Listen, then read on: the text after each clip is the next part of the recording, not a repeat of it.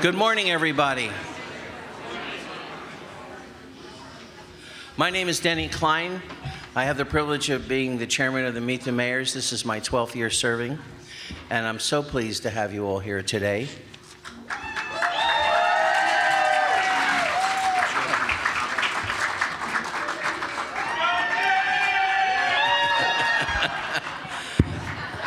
That's my staff. They get paid to do that, by the way. I mean, really.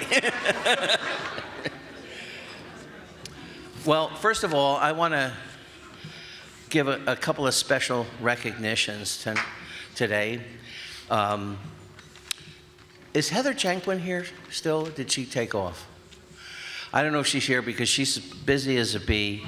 She's been helping out, coordinating Meet the Mayors for the last few years. And she's want to congratulate her on her new position as Executive Director of the Essex County Bar Association. Let's give a big hand.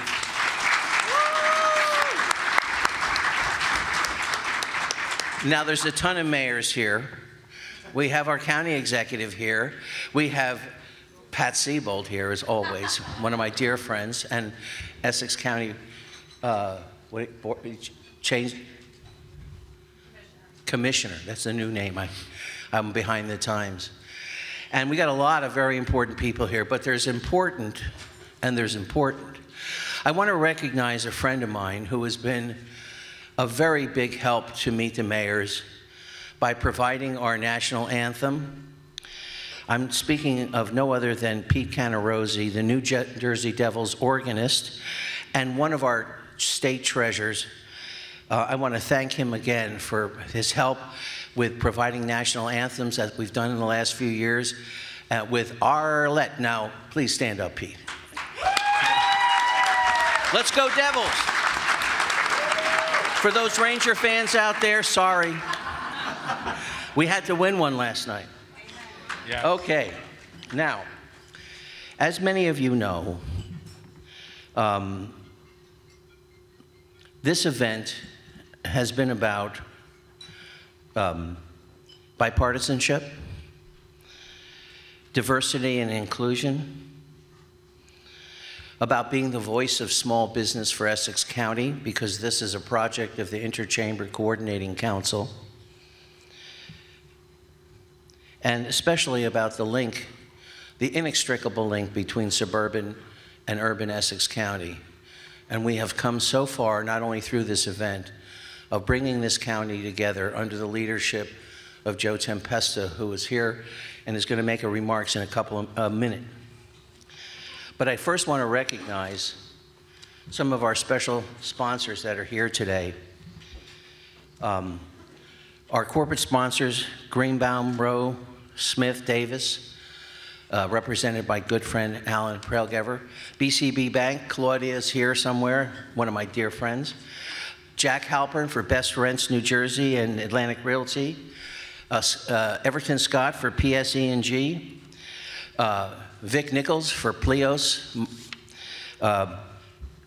The ever-present and wonderful Lou LaSalle, who is here representing RWJ Barnabas, Cooperman Barnabas. We also have the Paper Mill Playhouse as one of our sponsors. Smolin, Carlos Ferrer is here from Smolin Accounting. And I'm going to say a quick hello to the staff of Ranfuer and Klein who are here today. Thank you all for being here. I also want to recognize the partnership of the Interchamber Coordinating Council, which is South Orange Maplewood. And by the way, congratulations on that merger. We have the Livingston Chamber of Commerce, North Essex Chamber of Commerce, the Milburn Short Hills Chamber of Commerce, West Orange Chamber of Commerce. Also, we have Morgan Taylor Marketing as one of our immediate sponsors, as well as Tap Into and Suburban Essex Magazine, represented by my dear friend David Black, who's here. I want to thank all our sponsors for being part of this event, and I also want to recognize the sponsorship of the New Jersey League of Women Voters I believe Jennifer Howard, I don't know if you're here, but if you are, stand up. And who is the president of the State Chamber, and also Robin Weiss, who is the president of the Livingston Chamber. We have done this event for 13 years in coordination with the League of Women Voters, and we're very proud of that. All that being said, I want to introduce my dear friend, Lou LaSalle, who is going to take you to the next step of our program. If any of you don't know Lou LaSalle, you've been hiding under a rock, I got to admit it. Lou is my mentor. He's my role model. He's a person who has given so much to this community. Where are you, Lou? Come on over here.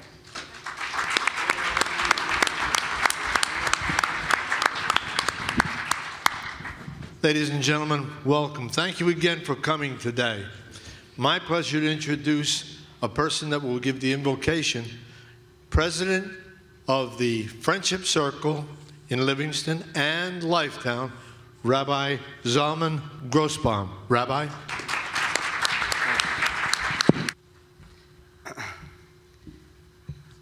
When my dear friend Lou LaSalle asked me to present the invocation this morning, I was honored, but actually very surprised. After all, even though I'm a rabbi, I am honored to run the Friendship Circle Lifetown in Livingston, an organization that helps children with special needs. But you see, I'm not a pulpit rabbi, and I don't give long sermons. So perhaps that's exactly why they asked me to speak this morning. Honored elected officials, community leaders, ladies and gentlemen, Jewish tradition teaches that there is a special power invoked when many join in unity. So please, join me in prayer. Master of the universe, creator of all things, we beseech you in your abundant mercy and infinite wisdom to bless this august assembly of distinguished leaders and conscientious citizens who have gathered this morning for the purpose of strengthening the well-being and growth of our communities. Endow all the esteemed members of this assembly with renewed motivation and inspiration to foster a spirit of mutual respect and cooperation in their dealings with one another, as well as with those whose lives will be bettered as a result of these noble pursuits. Implant within the hearts a desire to extend their hand in the spirit of brotherhood and compassion to those less fortunate than themselves, be it through the gifts of charity, or better yet, through that which Maimonides enumerates as the highest form of benevolence, the facilitation of resources that empower the individual to become self-sufficient. Almighty God, as you bestow your blessings upon the earth, we pray that there be no cause for your constraint for your bounty, and that the goals and aspirations of your humble servants may be deemed worthy of their fullest realization. For we know all too well that if it were not for your personal provisions and providence, none of these things would come to pass. Let adversity not pervade our communities or our homes, and may our children never know the pangs of hunger or thirst, deprivation or disease. Please, Almighty God, bless, guard, and protect the leaders of our great country and the members of the United States Armed Forces who are on the front line defending peace, liberty, and human dignity with the utmost loyalty and self-sacrifice. Especially during these very trying times, may God protect all peace-loving people from war and the threat thereof. And let me conclude with the blessing. Oseh shalom bimromav, he who made peace on high, who yaseh shalom aleinu, may he bring peace to us all. And may today's efforts of unity and support for one another hasten the dawning of exactly such an era of true peace, harmony, and tranquility for all mankind. V'yimru amen, and let us say amen. Amen. Amen. Amen. Thank you.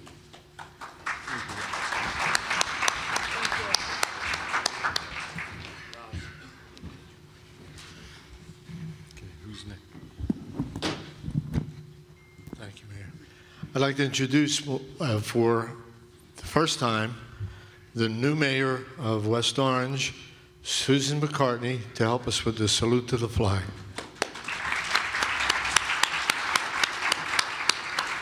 Good morning, everyone. Welcome to West Orange. Please join me in the flag salute. I pledge allegiance to the flag of the United States of America and to the republic for which it stands, one nation, under God, indivisible, with liberty and justice for all. Thank you.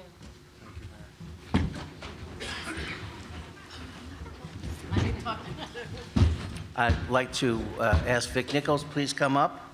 And he's going to introduce the next part of our program. What a turnout. I'm going to make this very quick. It's funny, I got a chance to talk to Joe DiVincenzo for about 2 minutes or 2 seconds before, and I said, I'm going to introduce you. And he said, you know, make it short. I said, I'm only going to say your name. Okay. So I am going to just do that. Joe DiVincenzo is going to come up to give us a welcoming, and then we're going to continue with the program. See how easy that was?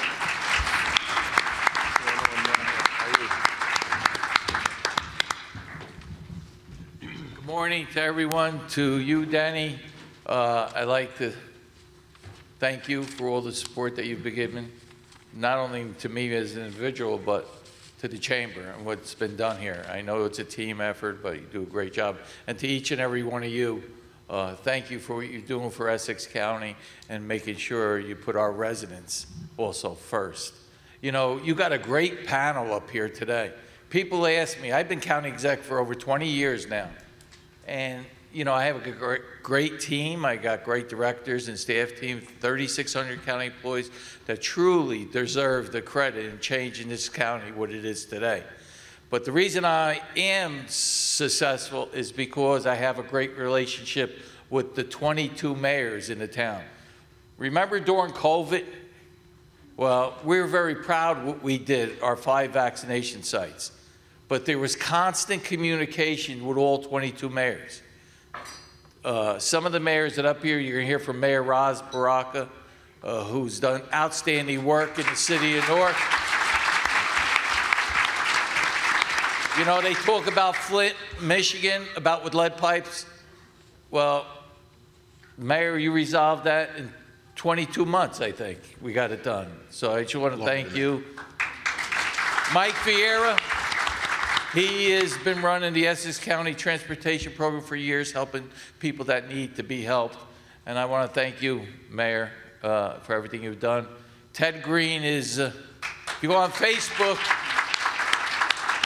he's there every day. He's there with the community. He makes sure he puts East Orange first, and he's a good friend. Sheena, right here. She does such an outstanding job in South Orange. I don't think everybody runs against her, but she works very, very, very hard. And when it comes to policies and issues, she's absolutely best. Tom and I go back a long time. And this young guy here, Joe Tempestus, he is a good friend of mine. And we've done a lot of great things together. If you could see what's happening on Bloomfield Avenue, we're building the college up there, which is the Essex County College. And Joe's been very helpful. And we will have that project done by, it will be done by July. You'll see not only the building, but you'll see the parking lot, and you'll see the soccer field that I'm building behind here. And the good thing about all this, in the last 5 years, your taxes, the Essex County people that live here, it's only gone up 0.6, 0.6% in 5 years. In 10 years, it's gone up 1.15. And the reason I tell you that, because you're in the business of helping people, but we have to do our job in government to be able to help you and make this county, make their towns beautiful so that you could even do more business and come here. So once again, Dennis, thank you. Sorry it's so long, but when I see these mayors, and I know we have a lot of mayors out there, we are one team here in Essex County. We're always putting Essex County first. Thank you. Thanks, Joe. Joe, stay. Yeah, I don't want you to move. Again, nice and brief. They asked me, Denny asked me, he said, please introduce Joe Tempesta and Joe DiVincenzo to give an award to someone who's very deserving of that award, which would be Mayor Baraka, Mayor Ras Baraka. It's so funny because they only gave me, they said, I want you to introduce those two people because they have the same name. So this way, you know, the two Joes. So without any further ado, gentlemen. Thank you, Vic. Thank you. Welcome, everyone. Mayor Baraka, if you come up. So Denny and the upper echelon of this austere group today that brought us together, we'd like to present this to Mayor Baraka. And it says, in honor of Mayor Ras Baraka for his leadership and advancement of Newark and Essex County, New Jersey, we'd like to present this award to you by the Meet the Mayors Committee this day, March 31st, 2023. Congratulations.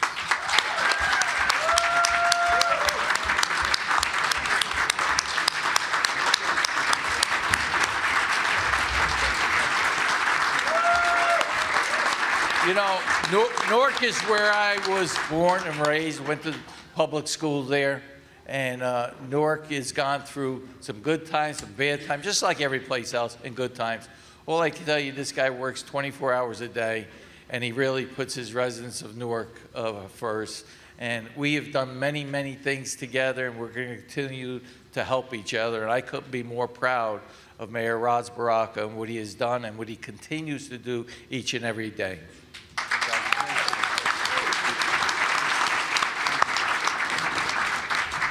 I don't have much. I know we're going to be on a panel, so just want to say thank you. You know, I've participated in this since I became the mayor because I always thought it was important to be a part of what was going on and make sure that Newark's voice was heard and the people in Newark were represented. This thing is very heavy, by the way. I don't know what this, you know, is part of my workout. But I appreciate this, and the work we do in the city is really done by thousands and thousands of residents who live there every single day, who are making the most out of difficult times sometimes, and make beautiful things out of things that people often throw away. And we make Newark beautiful as much as we possibly can, and we work very, very, very hard to, you know, make our city one of the best cities in the state of New Jersey. So we're going to keep working and keep pushing, and God bless you, and God bless the 311,000 people in the city of Newark.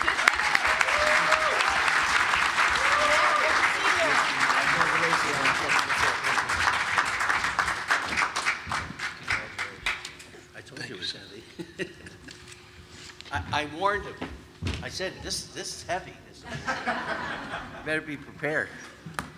I'd like to ask, now we're getting into the meat and potatoes today. With this and by the way, Joe Tempesta, I gave you the best of me, my son Joey. As you well know, he works over at the zoo. And I hope all of you have taken the time to go to the zoo, bring your family there, bring your children and your grandchildren.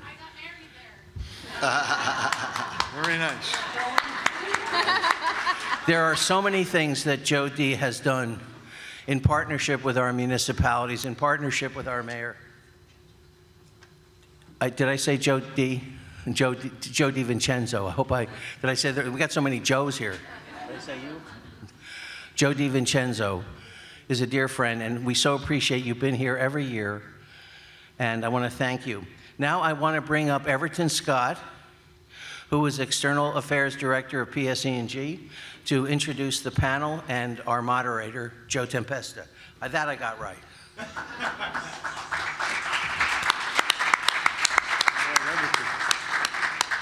Good morning, all, and thank you, Jody, for doing my job for me. You did a wonderful job. Thank you so much. Thank you all for coming. We're at PSEG. We're delighted when we're involved in a session like this where we look out and we see all the faces. I recognize some of my old friends, old mayors, and it's great to see you all here. we've put together a really wonderful panel for you this morning, and I'm hoping through their discourse and through your input that we'll try to make a path forward for some of the problems that's impacting municipalities all across New Jersey. And so please feel free, make it interactive. When Danny comes up with a mic, ask questions, because these guys, you never can tell what we might hear, and we might just hear something revealing. So from my far left, like Joe D said, we had Mayor Baraka from Newark, and then we have Mayor Michael Vera from Livingston, Mayor Ted Green from the city of East Orange, and our only female mayor on the panel, Ms. Sheena Collum, village president from the village of South Orange. And of course, then we have Tom Bracken, who is the president of the State Chamber, and of course, who can forget Joe Tempesta, mayor of West Caldwell. And with that, I'll turn it over to Joe. Thank you. I love you, Evan. All right, good morning. So we have a lot to cover today. And I always try and get a topic, start off with a topic that's both relative to municipal governments as well as to local businesses, big or small. So today I thought we'd talk about some of the inflationary pressures that we're facing, and that means a lot of things for both sides, the private and public sector. So for example, for labor costs, we're facing a big increase in New Jersey state health benefits. It also dovetails into contract negotiations, et cetera.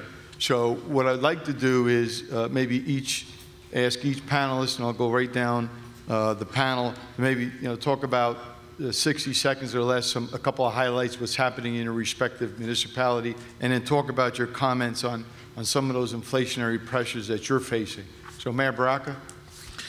Yep, I mean, because of COVID itself, it already put, working people in a very difficult situation. I think service employees have now become essential employees, but, the cost of living has increased tremendously, which puts pressure on us around housing, puts pressure on us around, labor, trying to find people opportunities and jobs. And I don't think there's a labor shortage. I think there's an investment shortage, right? So there are a lot of people who could participate in the labor pool who have been locked out and have been traditionally locked out. Now it becomes more important to get them involved in the economy immediately, who've been locked out because of lack of skills and training and education or discrimination. And we need to get those people in, whether they're minorities or women, because everybody's talking about they can't find workers, but there are many, many people unemployed. And so that means that we have to target our workforce development very specifically on folks to get them trained in specific skills to prepare them for jobs that are available now for them to get our economy moving and going. And so we're trying to put a lot of focus on workforce and workforce training, particularly for folks who are not traditionally engaged in the workforce the way we need them to be. And so we've been doing that completely. We're focused on housing, trying to make sure we create enough housing. I mean, the housing stock that we have is old. We don't have enough housing, so we have to create more and more affordable housing and concentrate on home ownership too. So we have a program where we're turning people who were once Section 8 holders or people who are part of public housing and giving them the opportunity to own homes. We're expanding that program to allow people 80% or below the AMI to get city property and own homes as well. So we need to create home ownership to tackle this wealth gap that exists in the state, and also engage people more in the economy in the city of Newark and in the state of New Jersey, for that matter. So most of the things that we're trying to do focuses completely on families and workers because inflation has affected all of us. The last thing I want to say is that I think that the supply chain problem that we're having because of inflation is because we produce very little of what we need. We produce just enough. In the global economy, in the local economy, we produce this idea of being efficient or being austerity, as they call it in Europe. We produce just enough. So when we came to a crisis, we didn't have what we needed. And so now prices are going up because we don't have enough. We have too much demand and not enough supply of the things that we have because we have not produced. If you even look at the hospital beds, right? So we created a specific number of hospital beds, and we didn't have any reserve. And so when people got sick because of COVID, when they went to the hospital, it overrun the hospitals because we didn't have enough beds, because there's no reserve or no surplus. And business have been allowed to create these situations where there is no reserve, there is no surplus. So now the demand is higher than we're actually producing, which causes the inflation that we're seeing now. Thank you, Mayor. Yep. Mayor Vieira? Good. Thank you very much. And before I say anything, I do want to thank, as we're starting to get out of COVID, which I think in May they're going to say there's an end to COVID. I do definitely have to thank our county executive again, Joe DiVincenzo. Livingston was at the forefront of one of his COVID sites, and we're very honored to have worked with Joe and helping protect thousands and thousands of Essex County individuals. But as we exit COVID now, we have other issues that we're dealing with. Health insurance is going up 21%. We have a great town manager and a great CFO who are trying to work and trying to figure out how we're going to make our residents cover that 21% without them getting upset with us, without keeping us elected, honestly. And that's really, you know what, when you hit somebody's pocket, you know, they feel it. And that's going to hit somebody's pocket, and unfortunately the state has not given us any money to recover that 21%. However, I know in Livingston, we're coming up with ways to stay under that 2% cap, and I do appreciate our town manager and our town CFO, but that's something that every municipality, probably in New Jersey, is going to be affected by, is that 21%. You know, in Livingston, we're a little bit different than some of the other towns. You know, I hope we're going to talk about affordable housing and the Fair Share Housing Corporation, because that really has been unfair to some towns. And Livingston is no different. We thought we had an agreement with Fair Share Housing. We had their signature on a piece of paper that said they agree with us, and then at the very last minute, before the judge was going to issue his final order of protection, they all of a sudden said, no, we changed our mind. We want you to add more housing. And that was that kind of hit us. And right now, we still don't have a final order of protection. It's not fair. It really isn't. But the other item that we're having some difficulties with is our public works. We're definitely short some public works employees because there's a shortage of CDL drivers across the country. Don't know, you know, a person gets a CDL and you know, we think we have a decent salary for them, but then all of a sudden the Amazons and everybody else knocks on their door with higher salaries, and all of a sudden they go to Amazon and UPS and even New Jersey Transit in some cases, and you know, we're short again. And there's a national shortage of CDL drivers. That's something that needs to be addressed, not just in New Jersey, but across the country. But I'm looking forward to it again. I hope that we do touch on fair share housing and maybe even cannabis. Okay, good. Thank you, Mayor. Mayor Green. Yes, good morning, everyone. I'm going to dive right into it. So I agree with both of the mayors. You know, during this COVID and after the COVID has been a challenge, right? We are, in the city of East Orange, right at this moment, we are in preparation of our budget and presenting the budget to the council and deliberating over a budget that when we looked at the budget this year and looking at all the expenses for medical, the bargaining unions and things that went up, it's going to be a challenge. And one thing as a municipality, you know, we have over 70,000 people in our community. And, you know, since I've been the mayor, we had a flat budget. You know, we try very hard when we look at our team strategically, try to find ways to never put the burden on the taxpaying people, right? So this year alone, as the mayor said, we're being challenged because we found out this year we may have to have 0.3 increase, right? Because, you know, things have changed. We looked at the market of folks now when the mayor's talked about hiring people. You know, people have became in demand, right? Meaning that when there was a maintenance person where you can get that person at maybe $95,000 a year, Now they're asking for 125, 140, 150.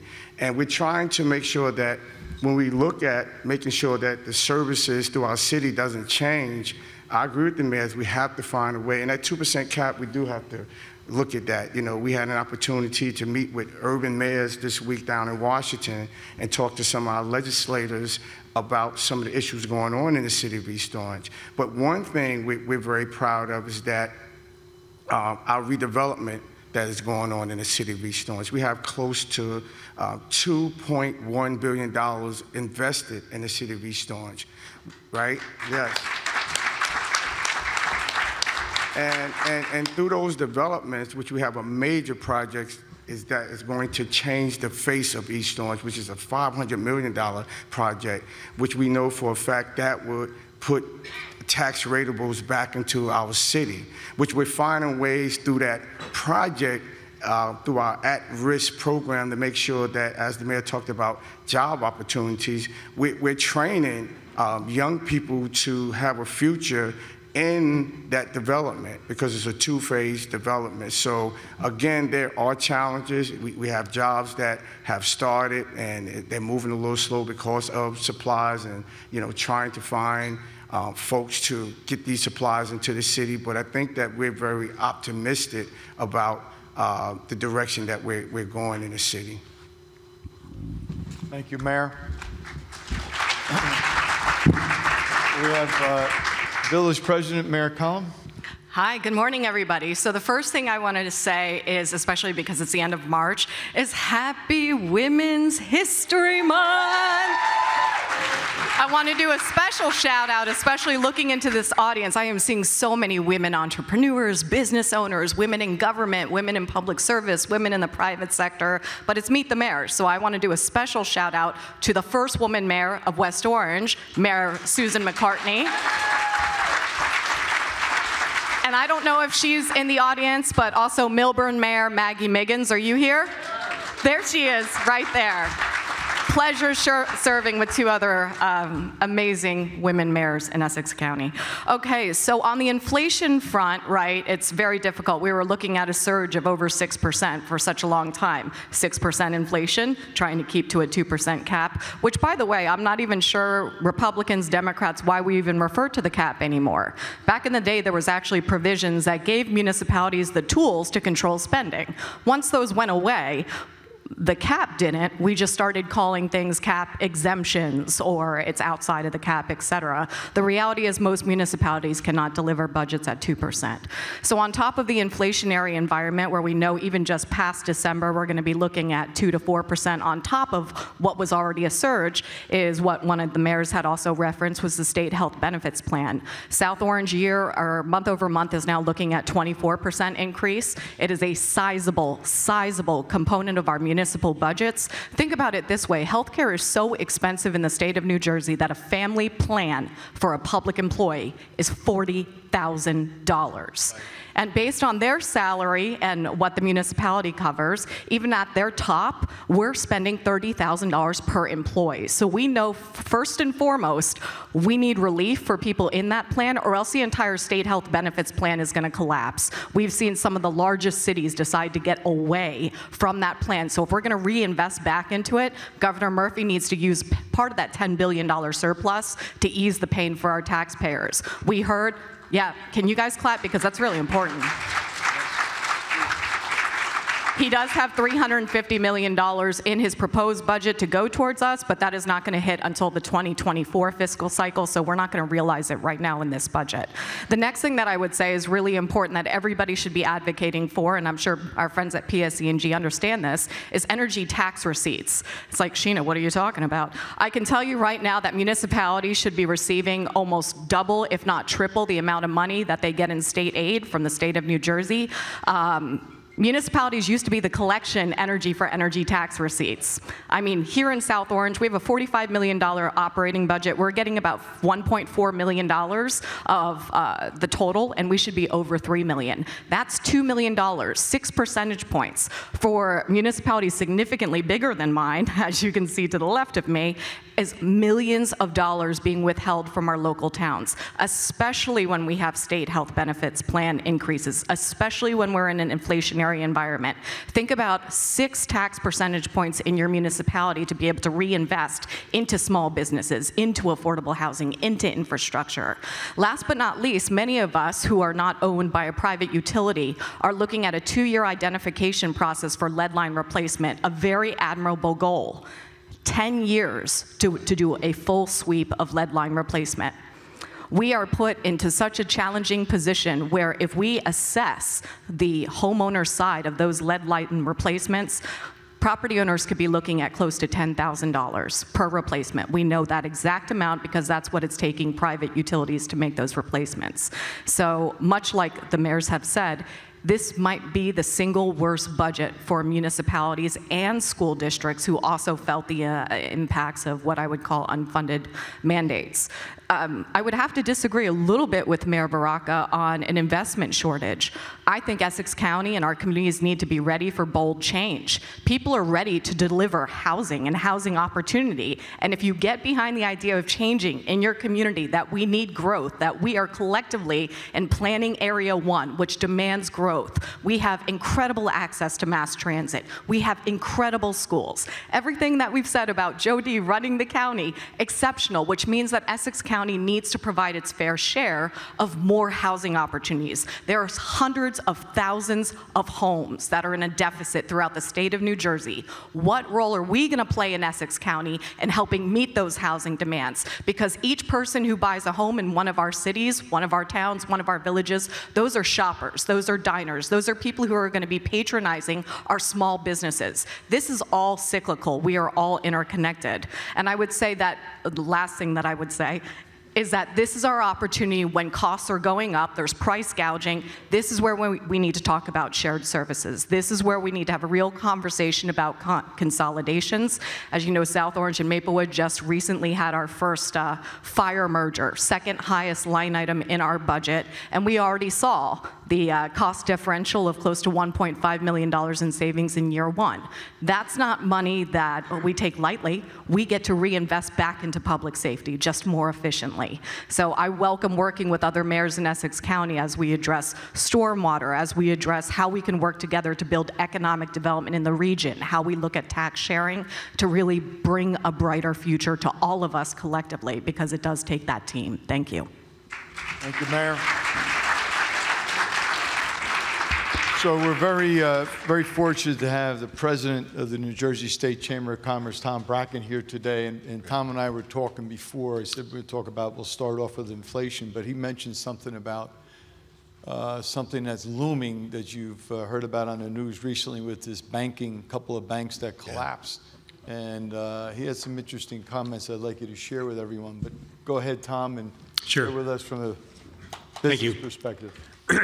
Not sure why I'm here. I'm the odd man out, but I'm very happy to be here, and it's a great turnout. And I think the message I would bring to everybody here is that, New Jersey is a very interesting state. The only way you can really get things done in New Jersey is have strong collaborations with different groups in the state. No specific group, no specific company can really make a difference and get things done unless they have strong allies as part of a collaboration. We work very hard with developing those collaborations with the League of Municipalities, which encompasses all of you mayors, the governor's office, the legislature, the business community, and we try to come up with common issues that will help everybody. And everything that the mayors have said, there's one common factor. It's money. Money is the issue.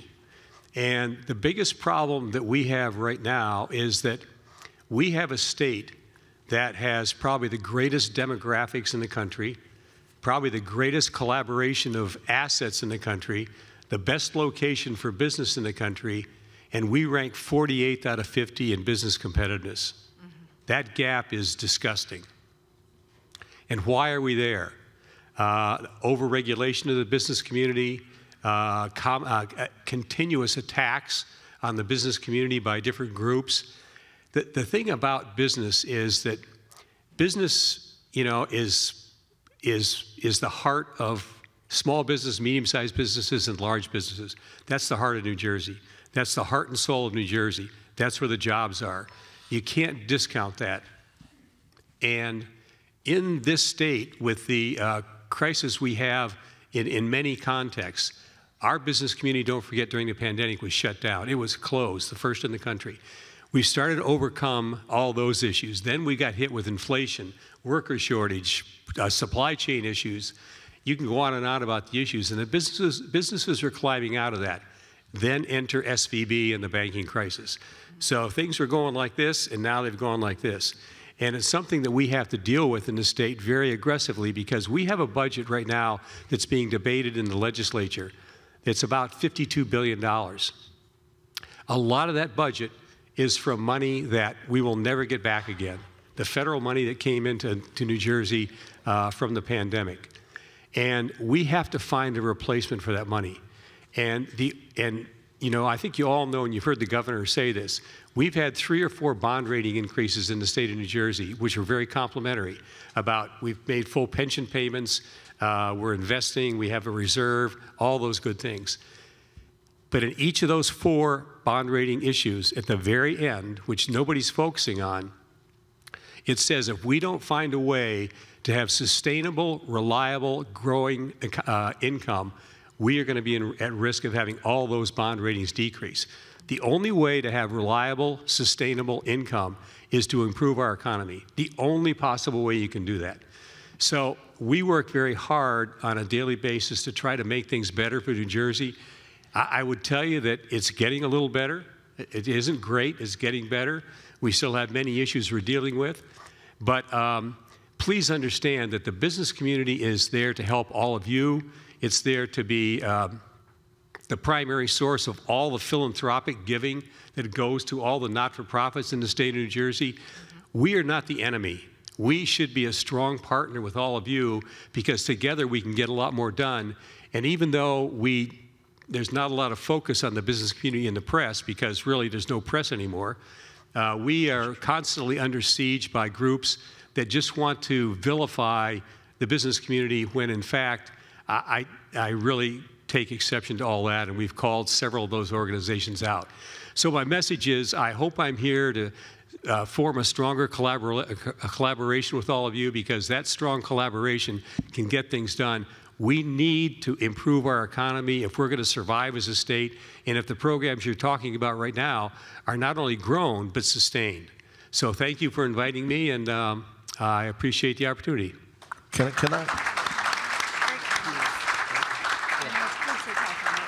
All right, so yeah, I could say a couple of things, Denny. I think Mayor Collum actually hit most of my remarks. And as my dear friend and where I work full-time in East Hanover, Mayor Panullo and I always say, it's a very delicate balancing act to try and provide all of the services, for example, that Sheena and Roz talked about, and Ted, but doing it at a fair number that doesn't chase our people out of town and keep your taxes reasonable. Very difficult. Somebody mentioned about, I think Mayor Vieira, about labor. We can't get, never mind CDL drivers, we can't even get a laborer to work. We've raised, the starting salary. It's still not enough. We used to get 50, 60 applicants for one job. We're lucky if we get one. It's really scary. So we're all in this together, and I think, as Tom said, you couple that with what's happening in the business world, and again, dovetailing into inflation. What I want to do, Denny, is I want to take Q&A on this topic that we just talked about with inflation, because if I get into the next one, it'll take us till 12 o'clock. And I hesitate to bring that one up. Wow, what a panel, huh?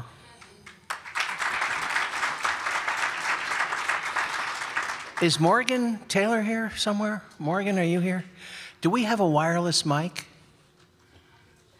Okay, well, in the meantime, normally we have a wireless mic, and at the last minute we found out that we needed to bring in an outside company to do our, we have a wireless mic, good. Because this is the part where I get to wander through the audience and pick on mayors and make them talk and stuff. And what I want to start off with, though, is, Morgan, if you would please, thank you so much for being here. If you would do me a favor and bring this over to the mayor of West Orange, Susan McCartney. I'd like you to start off with any questions or comments. Fine job on that Pledge of Allegiance, huh?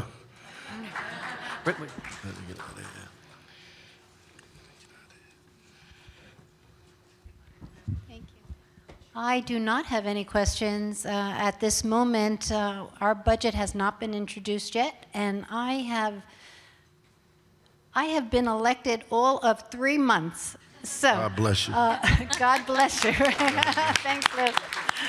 Our budget has not been introduced. It is going to be a very difficult budget, as you've all mentioned, and it has not been presented to our council yet. So I'm in the same position you are. Struggling, a lot of unfunded mandates that we have to work out too. Well, you know what, Mayor, if you've been Yes, sir. sleeping good lately, after this budget, you won't be. I sent a text to my former mayor, Robert Parisi, and I think it's mind-boggling that he was in office for 12 years. Yeah. So, though I was on the council for 20 years. Yes, I know. Congratulations. Pat Siebold, everybody. This is really important, and it has nothing to do with what we're talking about. Today's Meet the Mayors is hosted by Denny Klein. This is the last time he's going to be doing it. He's been doing it for many, many years, and I think we have to pay.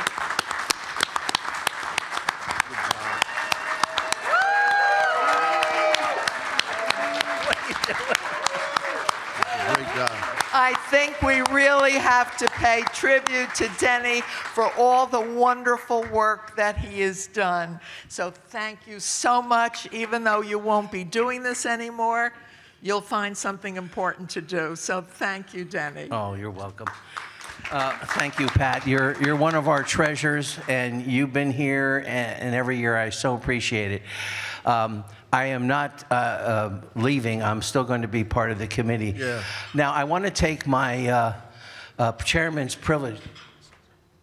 Want to say something? This is Jack Halpern.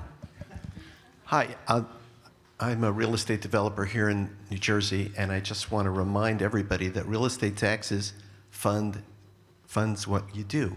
Right. And there's a temptation always to be wonderful and lower and lower and lower the renewal rate on a rental apartment.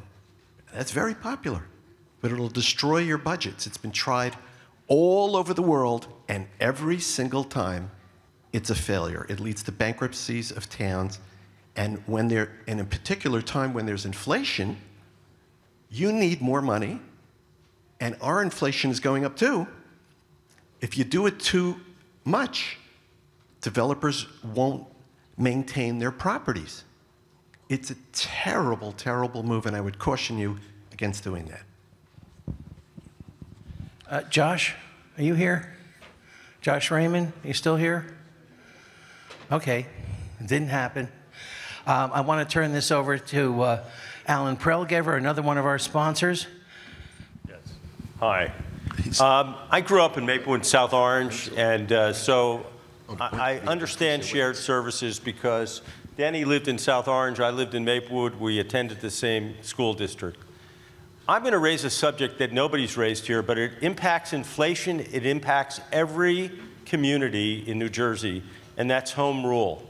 As much as we all love home rule, the fact is that home rule, which is the elephant in the room, costs New Jerseyans billions of dollars every year because there are no shared services, which means, by the way, and I live in Mendham now, we have Mendham Borough and Mendham Township, and we have a separate judiciary, we have separate police, separate fire, firemen, and it costs a fortune. Every school superintendent in New Jersey makes $250,000 a year, and you pay for the ones that are retired as well. That's right. We can't afford the pension benefits. We can't afford the medical benefits forever for everybody. So I asked this panel, what can we do about home rule? I love New Jersey. My kids live in New Jersey. I practice in New Jersey. I love it. But we need to really address this elephant in the room. Yeah, I would like to, that plus some other things I want to address. I don't know if people know there are actually more superintendents in the state than there are actually mayors. Honestly, there's probably 100 more superintendents than actually mayors of cities, which is, causing, we always complain about our taxes, but that's what we're paying for. We're paying for that, and as well as all the other things that you just mentioned, police chiefs, superintendents, fire, everyone. We pay for these things because we like to be in control of the little small fiefdoms that we have, and we have to become more democratic, actually, and begin to share some of these services across counties and across municipalities. It's important for us to do that. It's almost, there are some districts that have one school, right, as a school district itself with a principal and a superintendent, which really makes no sense at all. There are places that have 2 firehouses for a city that if the next city could actually do the fire service in their city, because it's right across the street, by the way, right? So all of those things need to be addressed, but I think we have a tendency of living under what we've used to live with for years and years and years and years, so we think that this is okay. And then the tension between business and community. It's important to create an environment where businesses do well. In Newark, we try to create an environment where businesses have an opportunity to grow, to thrive, where there's development happening. But the tension is, look, in the country, the 5 largest insurance companies made $11 billion in profit in the second quarter in 2021, right? And that was a decrease from what they made in 2020. Right, in the middle of the pandemic, they made the most money because we weren't going to the doctor, but we were still paying our premiums, right?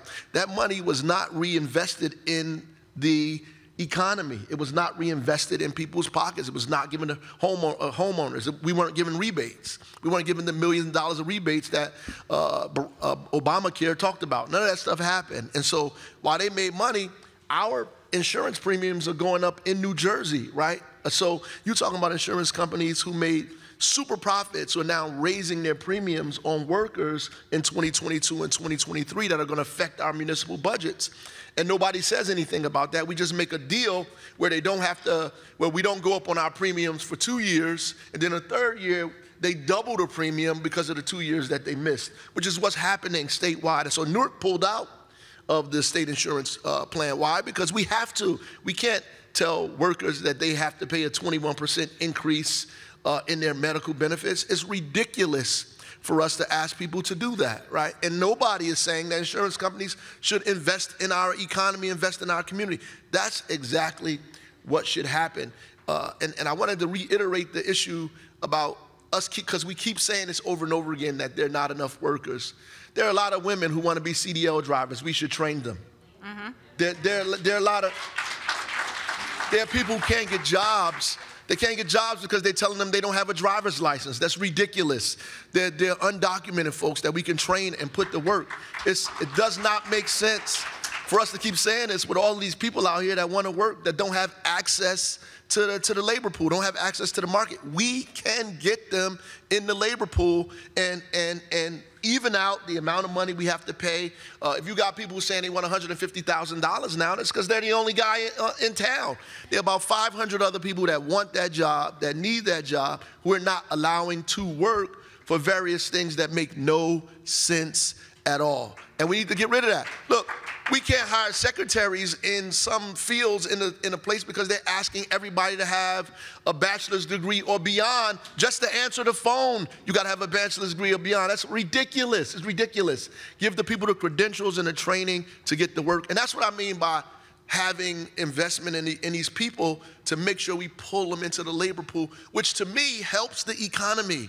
Because the more people have money in their pocket, the more they get to spend on the economy, and then you make money. And guess what? You don't have no problem with people paying your rents because they're making money to pay the rent, right? And we have to make sure that we give people the opportunity to pay rent. Giving people $15 in their salary does not cause inflation. It's ridiculous. It's never been true. We need to stop saying that. Give people the money that they need so they can participate in the economy and give them access to jobs. Where's our Milburn mayor? Is she here still? She's here. Where are you? Up here. Oh, I'm going to come right back to you. I'm well. How are you? After she. So, in Milburn, we're not experiencing everything. We are starting to look at our budget, and I think we're going to go up half a penny. That's it, half a penny. And we haven't raised taxes in the last 2 years on a local level. I'm thrilled about that. I think we have a fabulous business administrator and a fabulous CFO, and I don't know how they've worked it all out, but they have, and we have great people running our budgets. And Annette Romano's here with me as well. She's one of our newly elected, another woman, yay, Township Committee woman. So we are not seeing the problems that you all are seeing, and I don't know why that is. I just know that, and I know we give a lot of money to the county too. I think, you know, we pay a lot of high taxes in Milburn, and we have a lot of services, and I don't believe we should be cutting services. We have a fire department, we have a police department, we like that. We don't want to merge with anybody. We do like that little bit of a hometown feel, so I'll have to disagree with you, Mr. Mendeman. But I do believe, and as far as all these rental properties, Mr. Alpert, was it? Mr. Alpert, it's a pleasure to meet you, sir. I sell real estate for a living. I'm a real estate broker. And the way you build wealth is through home ownership. It's not through rentals. So when I look at something like you saying rentals, that's all well, fine, and good because people are building wealth for you, but they're not building wealth for themselves. I think it's important when we're looking at real estate that we look at building wealth for people, and you do that by buying real estate. You don't do it by paying somebody else's mortgage. Thank you. Well, one of the things that we certainly recognize is that the environment here is for an exchange of ideas, a bipartisan exchange. We don't have to agree with each other. We have to work together to find our solutions. And one of the people that's working on those kinds of solutions, who represents one of the most important towns in our community, is Sean Spiller, Mayor of Montclair. Hey, Denny. Denny. After Sean's done, Sheena has a few comments she'd like. Go for it. Well, good morning, and certainly glad I'm here today. This is interesting, right? Got fun. Sean Spiller, Mayor of Montclair, and certainly I want to say to all of you, thank you for being here. To Jody, certainly going through the pandemic, I want to say a big thank you as well. It was challenging times, certainly for me, and I know many of you, but really that leadership helped. A little bit of what we're talking about now, I'd put to each and every one of you as mayors. You know, we're seeing in Montclair right now a few things coming together that we're mindful of as we plan budgets for the future, and I'm wondering how you're looking to address this. We're all looking at the federal dollars that we know have a short lifespan here in terms of what we're seeing. We see that the state is going to be facing challenges, even if we're talking about infusion of dollars in the near term to help offset healthcare costs. Those dollars are going to dry up as well, and then you're going to be left with that cliff when that comes forward. We see that even with schools, S2 funding and other pieces as well, where the dollars that are being put in, offsetting some costs now, but challenges are moving forward. When we look at our budget as well, the other thing that we're facing is that things have changed in terms of the way people are working, right? Montclair, with our 5 train stations, people are commuting less into the city. There's working from home. We're seeing, you know, some of those lots used less. We're seeing changes in lifestyles that are impacting us, and they impact our budgets and where we put our funding priorities. How are each of you addressing for the challenges that you're seeing in each of your municipalities, cities, going forward to say, over the next 3 to 5 years, how are your budgets going to change? How are you going to manage the loss of those federal and state dollars? And then specifically, what are you doing in terms of the changing lifestyles that you're seeing from people working, and how are you accommodating for that or planning for that for the future moving forward? Danny, can I just make a comment, please, about the shared services issue and some of what Sure. Sean just said? And I know that Sheena wants to make some comments. You know, one of the ancillary problems with home rule that is going to be very impactful to New Jersey is we're about to get $12 billion of federal infrastructure money. And as we get that, if we don't use it, we lose it. That's right. Infrastructure money has always been a great boom to the economy. It has turned economies around over the years, and this $12 billion that we're getting could do that for New Jersey. The biggest problem we have with utilizing those dollars, and this is coming from Diana Scicchetti, the Department of Transportation Commissioner, is that we have between municipal, county, and state rules and regulations and permitting issues, a morass of issues that are going to prevent a lot of these projects from getting done in a timely way. If we can't get them done, the projects, we lose the money, we're going to lose a huge potential benefit to our economy. So that's just one of the issues we have with the home rule issue. And I can tell you at the federal level, the $12 billion, the overall infrastructure dollars that are coming to the states, you know, as I said, we're getting $12 billion. They are working in Washington to streamline their permitting to give them to the states in a streamlined way. Then it's up to the state to streamline theirs, because if we don't, we lose the money. So just one added aspect of home rule. Sheena, I think you had some comments you wanted to make? Yeah, sure. I'm sorry, sir. What was your name? You talked about. Alan, I just want to get a matching best friend tattoo with you right now. I agree with you 100%. I will tell you, it's the ongoing joke. I ran for mayor to dissolve the position. My position does not need to exist one bit. My community is amazing. I'd like to believe that I do a good job, but the reality is we're 2.5 square miles. We have 18,000 residents. We live right next to a sister community, Maplewood. I see our deputy mayor of Maplewood, Deb Engel. They are 3.5 square miles. They have 25,000 residents. Why can't we be one community? The reality is that mayors are not going to let go of this special little this little thing right here that makes us feel so important, and that we're called mayor, and that people love us, and it feels really, really good. Well, hopefully they love us. When we go to the League of Municipalities and we get the little badge that says mayor, and we're like, puff, puff, like it feels really good. But when you think about it, there's 564 municipalities. What the hell are we doing? We have strong state government, then we have strong county government, then we have strong municipal government, and we are paying for inefficiencies non-stop. Literally, my community just did a master plan thinking about land use for 2.5 miles, right? Maplewood is in the process of doing their master plan. Mayor Ras Baraka has an award-winning master plan thinking about their land use that's going on right now. Why are we not coordinating and letting go some of this home rule? It's us and us alone. I heard Mayor Miggins talk about Millburn wants their services, but there's a price to that, right? Millburn's average property taxes are over $20,000 a year. I know in Livingston you're at about $17,000. In South Orange we're approaching $19,000. Is this sustainable? Is it sustainable that we have a police chief in 2 different jurisdictions, which all in net cost is over $300,000 for taxpayers, fire chiefs, etc. You have to have those type of conversations, and if it's not going to be compelled by the state, then at the local level, we need to start talking about our inefficiencies. I told you, our fire department, 2 fire departments, we've reduced 5 people as a part of a consolidation, and it's saving $1.7 million. For anybody to add that up, that's a boatload of tax percentage points that go back to students, mental health, recreation, etc. And I'll just end by saying, how many of us have special improvement districts, right? SIDS, BIDs, where we're trying to support our local businesses in a very micro way. What does it look like when towns come together, merge, consolidate, share services, and we build massive departments of economic development for small businesses? We have so much opportunity to leverage and scale together.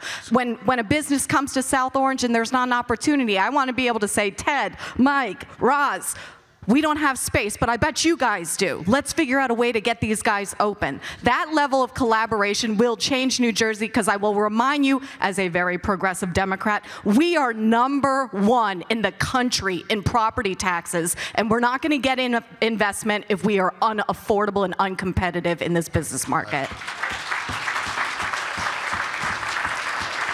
Now, I just want to say to our mayors, don't hold back. Tell us how you really feel. Come on. Is Mike Venezia still here from Bloomfield? No, Mike? Well, we're running out of time. Is there any mayor I haven't gotten to that wants to speak? Okay. I'm going to turn over our last question to Vivian Fraser from the Urban League. Hey, good morning, everyone. I just want to recognize the mayor of Newark, Ras Baraka, where our offices are located. But I represent the Urban League of Essex County, so we serve all of your towns. But my question really is about the opportunity gap and access to education and training as an issue I know you're all intimately aware of. How should we think about ensuring that everyone has an opportunity to be part of a diverse workforce of the future? I'd like to hear from each of the mayors. Thank you. All right. I forgot what we was talking about. It's a lot going on in the room, but I do want to, I want to piggyback on what the mayor from Newark said in terms of how we have to think outside the box, right? And it's a true fact that we do. When I walked in office in 2018 with my team, and I told my team, I said, listen, we're going to roll up our sleeves and we're going to get to work. And we're going to have to learn how to do more with less. One of the things I looked at where I talked about campaigning, how fair it was in terms of people's salaries. When I walked in the door, I asked my business administration to pull folks' salaries. And what I looked at, where there was people in our administration that was making $37,000 a year. And I looked at the economy, and I looked at the housing stock. It's no way none of us in this room, if we had to live off $37,000 a year, we won't be able to live. So my goal was, through our budget, through our CDBG money, through our investments in the city, every one of those employees that was making $37,000, I pushed their salaries up to $42,000. And I said, and I know it was a tough fix because I felt that there's no way we're going to get the production out of these employees the way we get out ourselves. And I felt that it was unfair as a mayor that I can walk in and I make six figures. It wasn't fair to me as a individual who grew up in a city that gave me an opportunity to not give these folks an opportunity. And we found the money. We found the money because we felt that these individuals have been working 15, 20, and I didn't understand that how, when the cost of living goes up, that their salaries wasn't going up. Even though we had a bargaining union and we worked with them and 2%, 3%, it wasn't matching. And I can tell you, with us thinking outside the box and found reasonable ways to pull people's salaries up, we see the residuals now. We're seeing that our absentee from folks coming to work, because most people was working, what, 2 jobs to make ends meet. And I had to put that out there because a lot of times as mayors, there's decisions that we have to make, and there's tough decisions.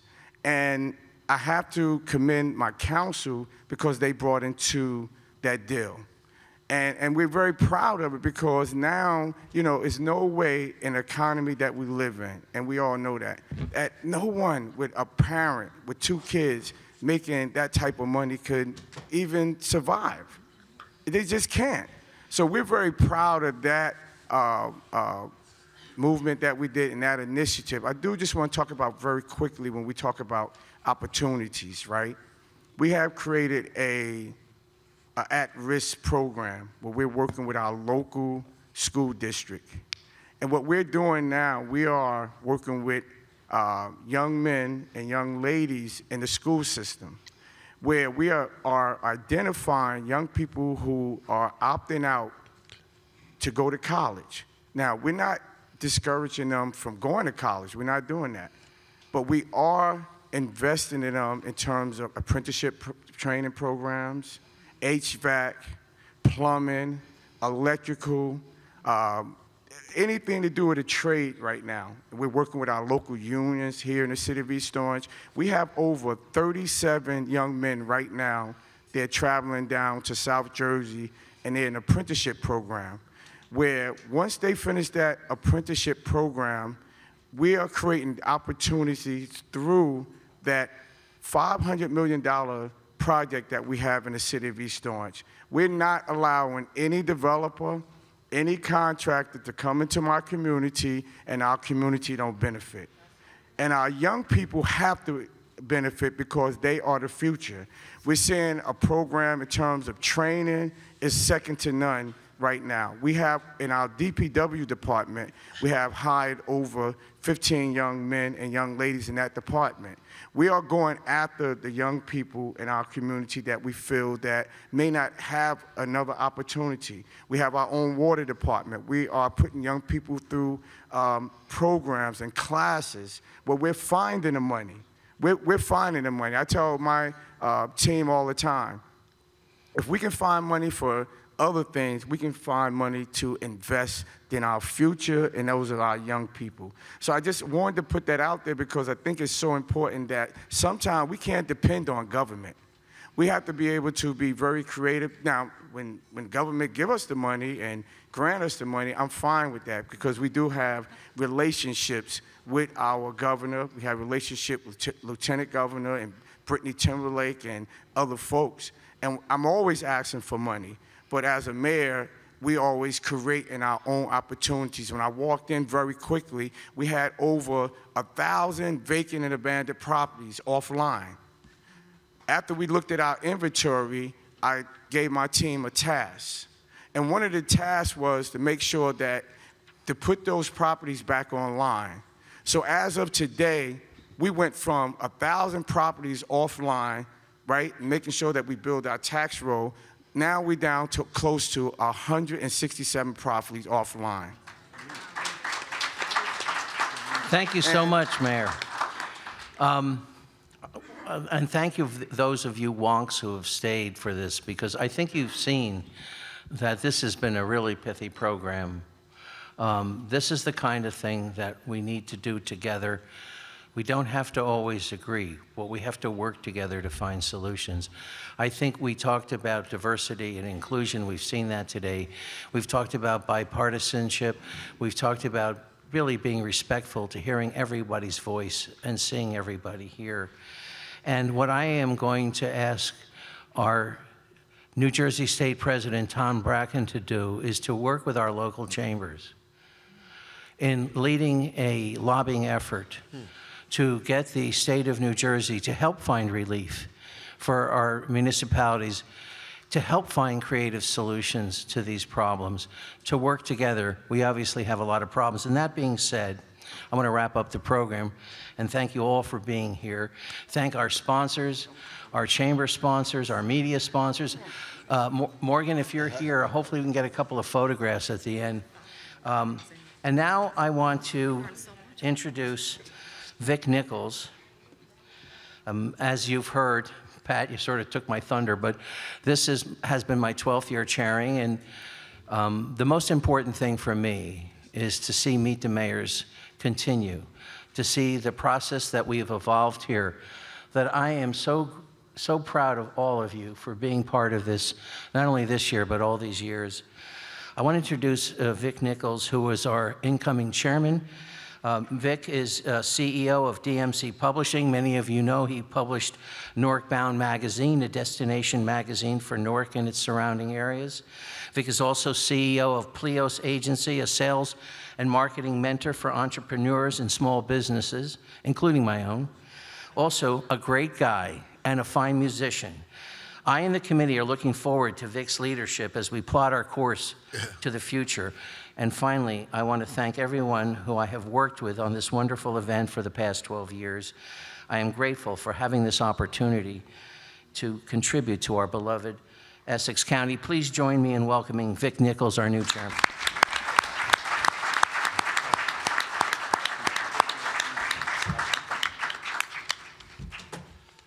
Again, I'm going to be brief because I'm incoming, okay? Not, in the spot now. Those of you in the room who know me know I can talk and talk and talk and talk. So I'm not going to do that today. But what I am going to say is I am very, very honored that Denny and Lou and the rest of the committee asked me to do this. When they originally had asked me to do this, I said, this is an honor, but I kind of want to see what it's all about. So I spent some time with them on the committee, working with them, seeing what an amazing idea it was, but also the fact that Denny was able to pull this thing off for 12 years in a row. Right. I thought it was absolutely unbelievable. So in closing, I have no intention of trying to fill Denny's shoes. That's not something that's ever going to happen. And like he said, he's not going away because I won't allow it. But the fact of the matter is that I want to hope that we can move this event on, and it goes for another 12 or more years than that. Probably won't be me doing it, but that we keep this thing moving. And it's really about the journey, not us getting to a destination, because you always move the destination. So I want to keep this thing moving. And thanks to the panel.